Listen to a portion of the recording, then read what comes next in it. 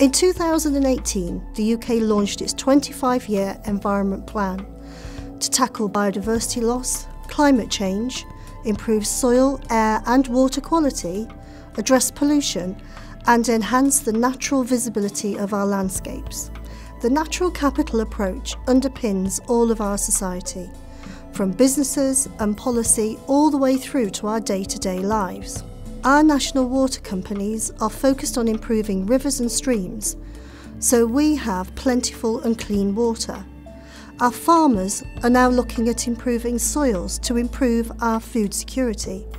And even our urban planners are designing housing and other areas so that nature is at its heart. Across the world, we're undergoing a natural revolution with more awareness and investment in our environment. Where and how will you spend your next pound?